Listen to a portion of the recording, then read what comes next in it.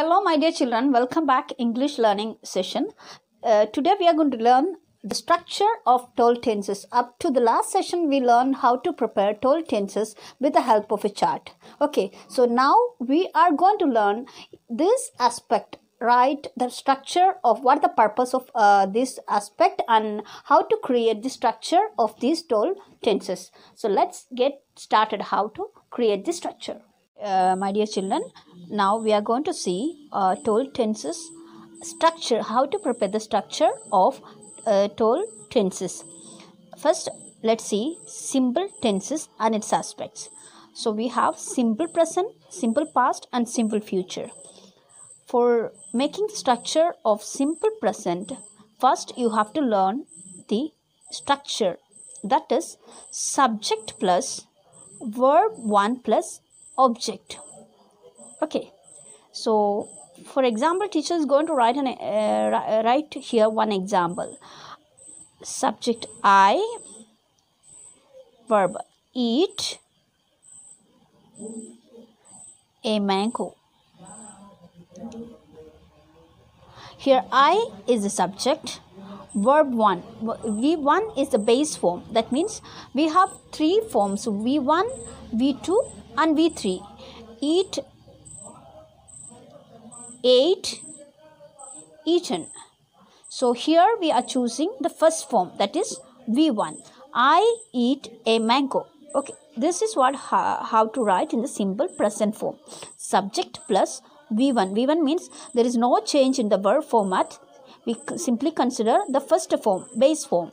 And object, here object is mango. So how to write the example? I eat a mango. Okay, so now we are going to learn simple past.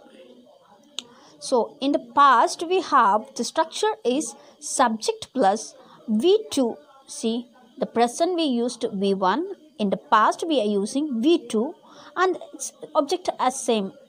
Object, subject plus V2 plus object. Okay, so what is a V2 form of this same? I'm going to consider the same example. Subject I, so V2, eat becomes 8 in the V2 form. I ate a mango. The objects remain the same. What is the example? In simple past, I ate a mango. Okay, next is simple future. The structure of simple future is subject plus will plus V1 plus object. Okay, so what is the subject here? Teacher is considering the same example. I'm changing into the different aspects and the different structure of this tense form. Subject is I, then will, you have to consider the will. I will. V1 form. What is the V1 form? Eat. I will eat a mango. Okay, so this is what simple present tense, simple past tense and simple future tense making the structure. In the simple present tense we have subject plus V1. V1 means the base form of the verb. There is no change in the verb format plus object. Then simple past, subject plus V2. V2 means the second form of the verb. We have to change it as 8. Example 8. V2 plus object. Next is simple future, subject plus will plus V1 plus object. That means the example is like I will eat a mango. Okay, so now let's go to the continuous tenses. So continuous tenses, again we have three aspects: present continuous, past continuous and future continuous. So let's see how to create the structure of present continuous. Present continuous, the format is subject plus HV. HV means helping verb plus verb plus ing plus object. Okay, so here the format is different. Subject plus helping verb. Helping verb means am, is, are in the present form, was, were in the past form. So you can find more helping verbs. Okay, teacher here going to write the example of present continuous. Write the same example in the present continuous form. Okay, subject is I. Now this present form. So I'm going to select helping verb as am. I am. Then verb. What is a verb? Eat is a verb. We have to consider the ing form also here. Eat plus ing, eating. I am eating. What is our object? A mango. So I am eating a mango. Okay. So I am eating a mango. Present continuous tense. Next is past. The format of past continuous is subject plus helping verb plus verb ing plus object. Okay. Here this is in the past form. Our helping verb we are changing into was or were. See how to write the example. Subject is remaining the same. I. Helping verb in the past form. I was eating. Eat is a verb. Eat plus ing, eating. I was eating a, what is the object? Mango is the object. I was eating a mango. Okay. Next is future continuous.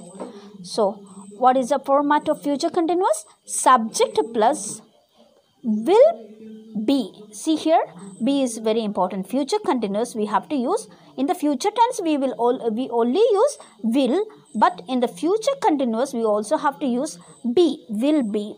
Subject plus will be plus verb plus ing, the same, remaining the same, and object. Okay, let's see the example how to write in the future continuous. Subject is I, then will be. I will be, then ing is wing, that means verb plus ing. Okay, I'll be eating. Eat plus ing, eating. It is a verb and we have to add the ing form. I will be eating a mango. Okay, so this is what we are finding the structure of continuous tenses. We have present continuous tense. The format is subject plus helping verb plus ing plus object. Helping verb in the sense am, is, are in the present form. Okay, next is past continuous tense. You have the format subject plus helping verb in the past form, that means was or were you can use here, plus verb plus ing and object. Then the example changes like I was eating a mango. Next is future continuous tense. Subject plus will be. Here you have to give important. The format is will be. We are using the format is will be. Subject plus will be plus verb plus ing plus object. I'll be eating a mango. Okay. So hope you understood how to create continuous tenses. Next is perfect tenses and its aspects. Okay. So we have present perfect, past perfect and future perfect. Let's see what is the format of perfect tense and how to create the example. So present perfect we have a format subject plus have or has. Here have and has, we change the verb here as have or has. Have we can use for plural form, has for singular form. And now we are using the third format of the verb, third form, V3 form. For example, V1 eat, V2 ate, V3 eaten. Okay, so take V1 then took V2 and taken V3. This is how we are finding the V1, V2, V3 form. So now here present perfect form, what is the format? Subject plus have or has plus V3 plus object. V3 we can also call as the past participle form of the verb. Okay, so let's see how to write the example. The same example teacher is going to write in the present perfect format. Okay, subject is I, then we cannot say like I has. So I'm going to write I have. Then we cannot take the V1 or V2 form. We are going to take the V3 form. That means eat becomes eaten. I have eaten. Then objects remain the same. I have eaten a mango. Okay, so this is what the present perfect tense and the example. Now let's go to the past perfect. We have the format is subject plus had. Here we are using, this is in the past form, not in the present form. Okay, so we are using had plus V3. In the present form we use has or have plus V3, but in the past form we are using had plus V3. Okay, subject plus had plus V3 plus object. Okay, let's see the example. I had V3. Again, what is the V3 form? Eaten. I had eaten a mango. Okay. So next is future perfect. So in the future perfect, the format is subject plus will plus have plus. Here we are using will and have. Okay. Future perfect, you keep in mind will plus have plus V3 form and the object. So subject is, write the example, subject I, then again will, I will, then again have, I will have. Next, what is the V3 form? Eaten. I will have eaten a mango. Okay. So my dear student, hope you get the idea of how to create the present perfect tense, structure and example, past perfect tense, structure and example, future perfect tense, structure and example. Finally, we are moving to the perfect continuous tense and its aspect, how to create the structure. So, present perfect continuous tense. Let's see the structure. Subject plus has or have plus been. See here, this is the keyword. Present perfect continuous tense. Whenever you are talking about a present perfect tense, always keep this as the keyword. Been. Okay. Subject plus has or have plus been plus verb plus ing plus object. Whenever you are writing an example, just practice this format and write the example. Okay. So teacher is going to write the same example in the present perfect continuous format. What is the subject? I is the subject, and we never use I has. Okay, of course we will use I have. I have. Then we have to add the been here. I have been. Then verb plus ing. What was our verb? Eat. Eat. Then we have to add the ing format. I have been eating. What is object? Mango. I have been eating a mango. Okay. So this is how to create an example sentence for present perfect continuous tense. Next is past perfect continuous tense. So let's see the example. Subject plus, again it's in the past form, so we are considering had plus been. Been is very important here. That is the keyword for perfect format. Okay. Subject plus had plus been plus verb plus ing plus object. Okay. So see the example. Subject I. In the past form we are using had. I had. Then been again. I had been. Eat plus ing. That is means verb plus ing. Eat. I had been eating. Then objects remain the same. I had been eating a mango.